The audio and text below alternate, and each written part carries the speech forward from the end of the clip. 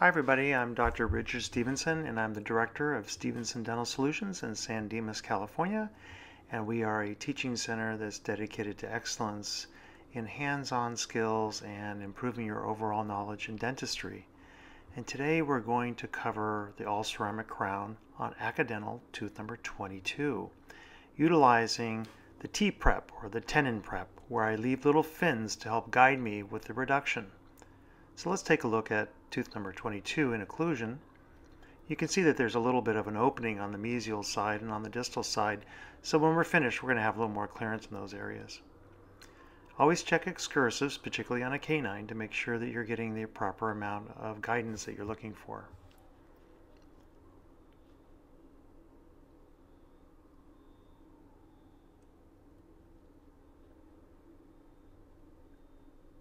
We're going to start the preparation with the 𝐥𝐤𝐬. This is 1 millimeter in diameter.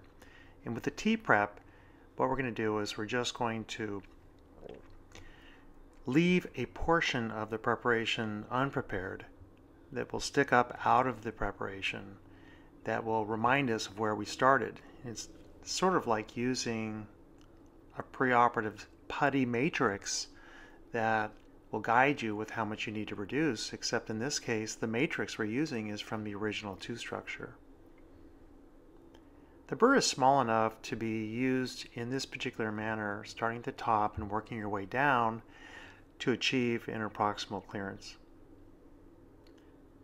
It looks like it gets awfully close to that premolar, but we have a little thin shell of protective tooth structure there as we go through that critical area.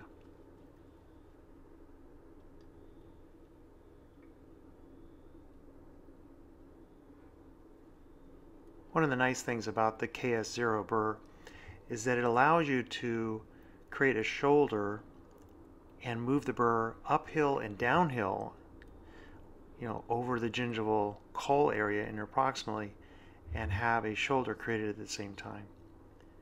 Here you can see that we have a nice idea of how much we've reduced off the facial and the way we've reduced it, following the inclines, following the shape of the tooth from the facial. So now we can turn our attention to the incisal reduction. And typically with all ceramic, we're going to want to have 1.5 millimeters to 2 millimeters of incisal clearance. Today we're going to go for 1.5. And on the shoulder areas, we're looking for 1 millimeter, maybe 1.2 millimeters at the most. We could be a little less than that. A lot of all ceramic preps can be as little as 0.5 millimeters in certain situations. But I think if you're going to go with the standard all ceramic preparation that will meet the needs of any material out there, a 1 millimeter 360 circumferential shoulder is going to provide us with the most security when it comes to the final restorative material being more durable.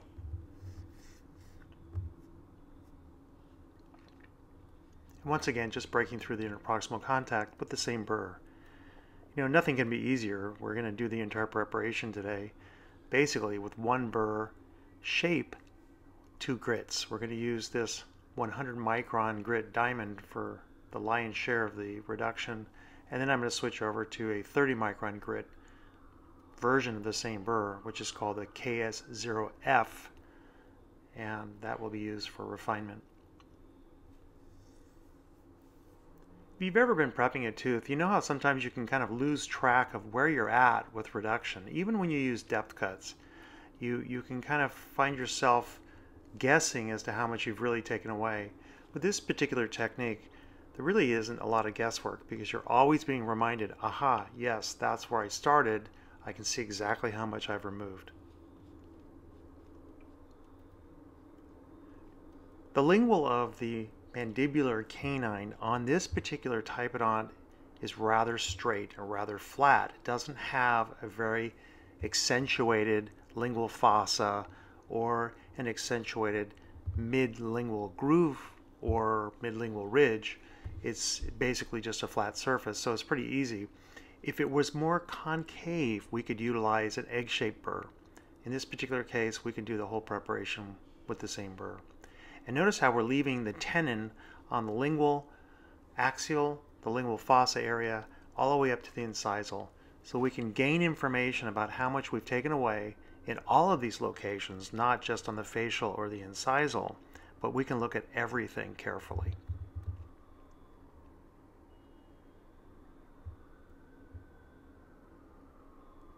So you can look at this from the occlusal and you can see that we're in pretty good shape. We have some irregularities, obviously, that we have to take care of, which we're going to go ahead and do when we switch over to the KS0F burr.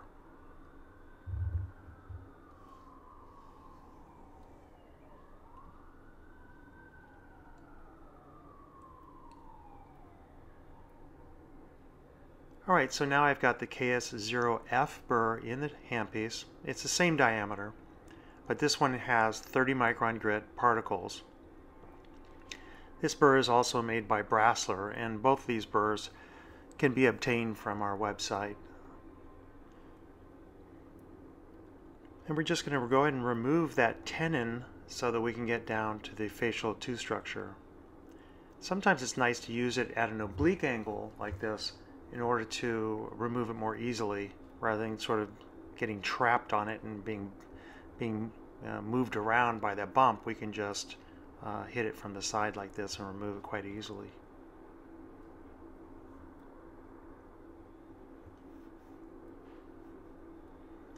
And you're just recapitulating all of the original strokes you made with the initial burr, going over everything to remove any irregularities. It's a good time to make sure that you have uniformity in your shoulder 360. It's also a good time to make sure that you don't have any undercuts.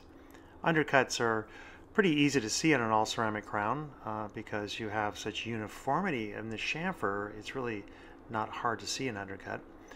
When you see it, it's very simple. You just tip the burr and angle the burr towards the undercut, thereby tapering the wall a little bit more. It's amazing how this burr will just go up and down and right around the shoulder so easily. You really can't do that with a flat-ended diamond. You can really only do it with a diamond that has the characteristics of this end, which is somewhat rounded.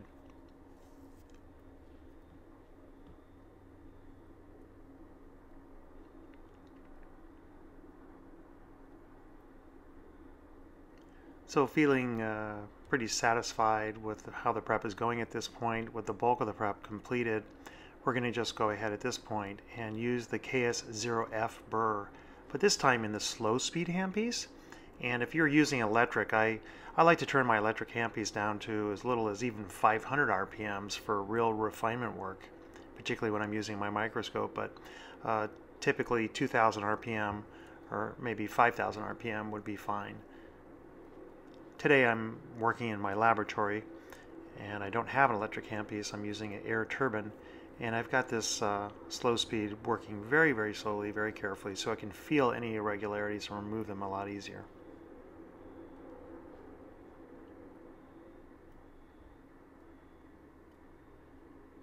It's important to remove any sharp edges. Ceramics today are incredibly strong, but they don't perform well when they have sharp edges on tooth structure. We want to round those off so that they can not only last longer, but be easier for them to be fabricated. If this is a milled restoration, you'd want to have slightly rounded internal features, and if it's a pressed restoration, pretty much the same requirements exist.